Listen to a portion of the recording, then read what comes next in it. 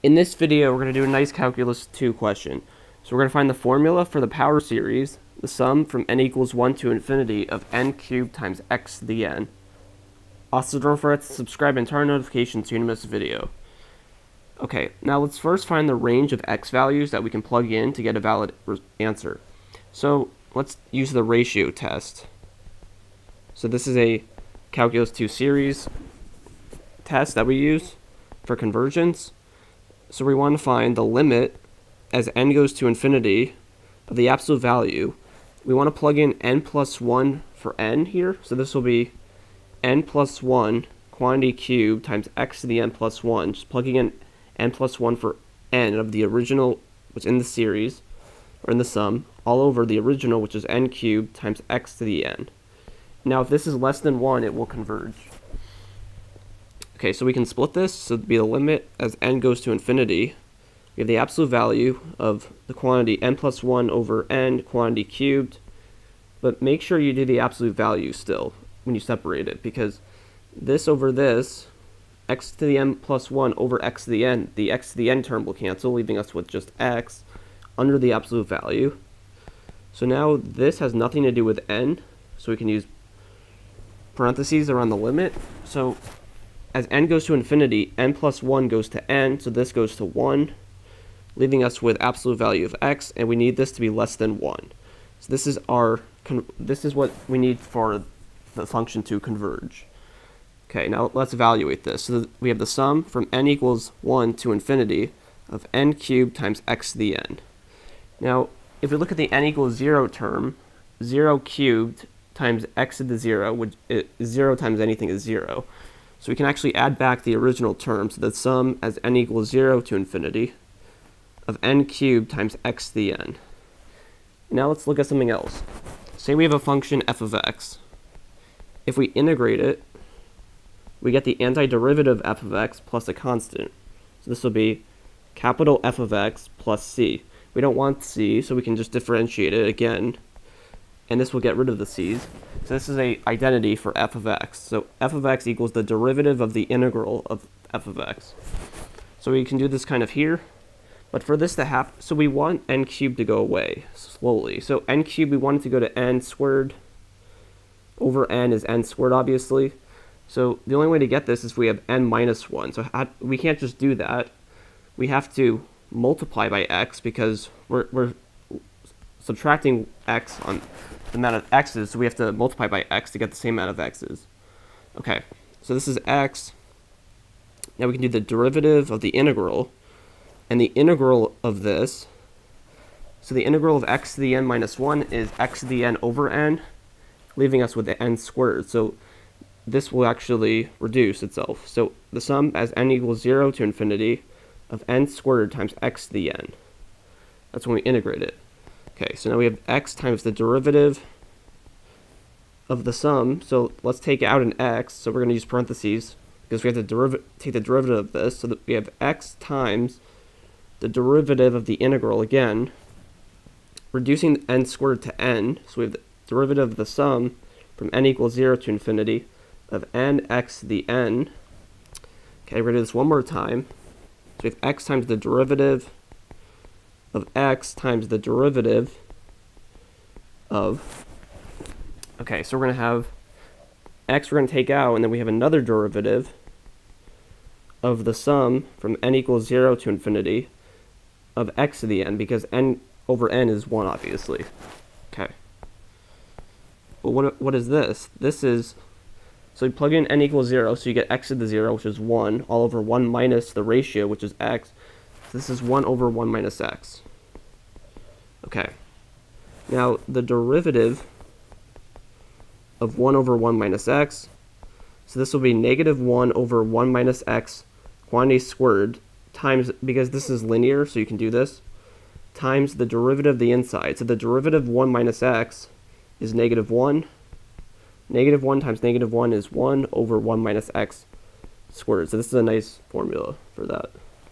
Okay, so this will be, let's repeat what we wrote. So this is x times the derivative of x times the derivative of, okay, so we have, so this in total is the derivative of this which is 1 over 1 minus x quantity squared. But then we have x times it. Okay, so that would be, so let's rewrite this a little bit. So this will be the derivative of x over 1 minus x quantity squared. Okay, two parentheses, yep. So now let's do this derivative really fast. So this we're going to use the quotient rule, so this will be the bottom, we're going to square it, so 1 minus x quantity squared, and then we're going to square that. That will be 1 minus x to the fourth power. Okay, so we have low, which is the bottom function, times the derivative of the top function. The derivative of x is 1, minus the top function, times the derivative of the bottom function, which will be 2 times 1 minus x to the first power, times the derivative of the inside, which is negative 1. Okay, but we know that negative 1 times another negative in the front will just turn into plus, positive 1. Okay, you see we have 1 minus x squared here, we have 1 minus x here, and this is one term. So we can just divide by 1 minus x, leaving us with, divide by 1 minus x on the top and the bottom, so we're going to have 1 minus x to the first power, plus x, plus 2x, because we have 2 in the parentheses, 2x, all over 1 minus x to the third power. So we just remove this term from the top and the bottom. Okay. So minus x plus 2x is 1x. This is 1 plus x all over 1 minus x quantity to the third power. Okay. So after we take the derivative, we have to multiply it by this x. Okay, so we're going to have x. Okay, let's look at this again. So we have x times the derivative. So we're going to have x. So okay, let's multiply x into this. So x times 1 plus x is x plus x squared, all over 1 minus x cubed. Right? Yes. Okay. So now, it still looks kind of hard, but we're getting to the end. So this will be, okay, so x times, we're going to do another quotient rule. So the bottom squared again will be 1 minus x to the sixth power. Okay, so we're going to do the bottom function times the derivative of the top function. The derivative of x plus x squared is 1 plus 2x. Then we're going to have minus the top function times the derivative of the bottom function. So the derivative of 1 minus x cubed, that'll be a chain rule again. So this will be 3 times 1 minus x squared times negative 1, because that's the derivative of the inside. Negative 1 times negative 1 in the front will turn into a positive 1, leaving us with this. Okay, now again, we have a 1 minus x quantity squared here. We have a 1 minus x quantity cubed here.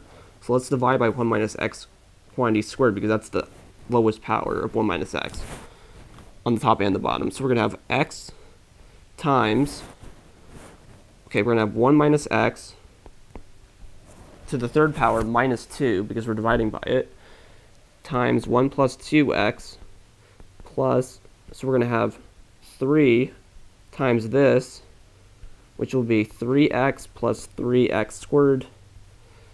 Okay, all over 1 minus x, so we have 1 minus x to the sixth power minus 2, because we divide by that one term, so that'd be 4. Okay, so let's put everything together. So we have x on the top, so we're going to have x all over 1 minus x to the fourth power. Let's make more room. Okay, so we're going to have x times, so this, let's multiply it above. So this will be 1 times 1 plus 2x, which is 1 plus 2x, minus x times 1 plus 2x is minus x minus 2x squared. Okay. Okay, let's look at this. So 3x squared minus 2x squared is x squared. So let's write x squared first, because it's the highest power we have on the top in the multiplication. Okay, so we're going to have 2x minus x, which is x, right? So this is x, plus 3x. So we have x plus 3x, which is 4x. And then finally we have 1. Okay. And that is the answer to the formula that we just found or the power series equation or expression. So we have the absolute value of x is less than 1 is the requirement for this series to work. And that is the end of the video. Hope you liked it. And thanks for watching.